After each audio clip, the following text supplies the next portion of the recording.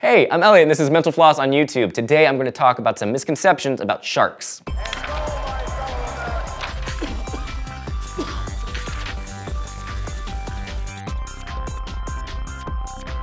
Misconception number 1, sharks have poor eyesight. People use this myth to explain why sharks are known to attack so many different animals, including humans. Actually, sharks have something called a tapetum lucidum in their eyes. These are mirrored crystals behind the retina that allow sharks to see clearly in dark or murky water. In fact, they can see 10 times better than humans in clear water. Many believe that great white sharks sometimes attack humans because they confuse people for seals. That would explain why they typically don't eat the people they attack, which I'll get to in a minute. But shark experts maintain that a great white's behavior when attacking a seal is definitely different from when they attack a person. They tend to attack seals with much more vigor. They just settle for us. Misconception number 2, sharks eat people. First of all, it's worth noting that there are over 400 species of sharks that we know of. Only around 12 of those are what experts would consider dangerous to people, including the great white shark, tiger shark, and bull shark. And even still, human isn't an ideal food to them. They prefer things like fish and seal and porpoise. Typically, sharks that attack humans will spit them out because of their bones. Those bones will affect a shark's digestive tract for days, so they choose their food carefully. And that brings me to misconception number 3, sharks will eat anything. This doesn't make sense if you think about it. If you've ever been to an aquarium, you've probably seen a shark swimming around with other fish that it seems to have no interest in eating. And like I just mentioned, sharks won't eat things that negatively affect their digestive tracts. There are some sharks that will eat pretty much whatever they can find, but there are also species like the basking shark and whale shark that only eat plankton. Misconception number 4, sharks aren't very smart. Actually, many sharks have a pretty high learning capacity. For instance, a 1975 study determined that lemon sharks were able to learn a classical conditioning task a full 80 times faster than a cat or rabbit could.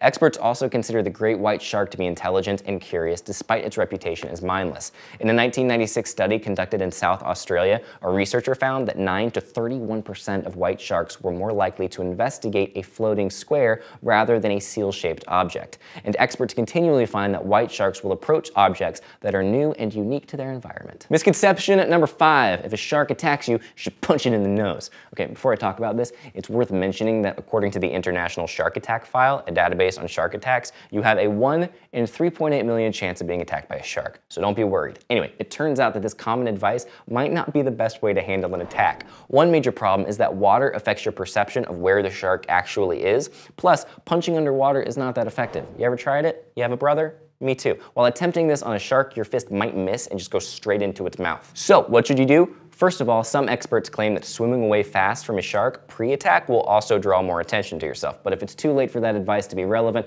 poke the shark's sensitive eyes and gills. Misconception number 6, if a shark stops swimming, it dies. This used to be the popular belief, but it isn't anymore. Basically, most sharks breathe by swimming fast. Their gills allow them to absorb the oxygen in water, keeping them alive. But if they need to stay still, there's also a method of breathing known as buccal pumping. This is when muscles near the shark's mouth pump water, accomplishing the same thing that swimming does. There are some sharks that aren't capable of buccal pumping, but experts have seen them take a break from swimming from time to time. They get exhausted. You guys, what do you want from them? Misconception number 7, sharks have sharp teeth. Hashtag not all sharks. Like the horn shark has teeth that resemble molars. They use them to crush up their prey, and the basking shark has tiny hooked teeth. Misconception number 8, sharks do not get cancer. This one was popularized in the 1992 book Sharks Don't Get Cancer. Plus, many believe that shark cartilage is a cure for cancer, but there is no evidence that it is. Sharks do get cancer. As of December 2013, scientists know of 23 species of sharks that can get tumors, including the great white shark.